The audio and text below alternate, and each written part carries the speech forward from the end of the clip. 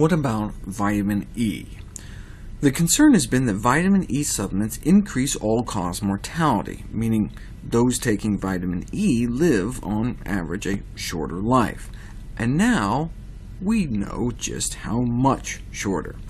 A QALY, a quality-adjusted life year, is defined as a year of healthy, illness-free life. If you take vitamin E supplements, you live, on average, 0.3 QALYs less than if you did not take vitamin E supplements. So by buying vitamin E, you're paying to erase like 4 healthy, illness-free months from your lifespan. Still harmful.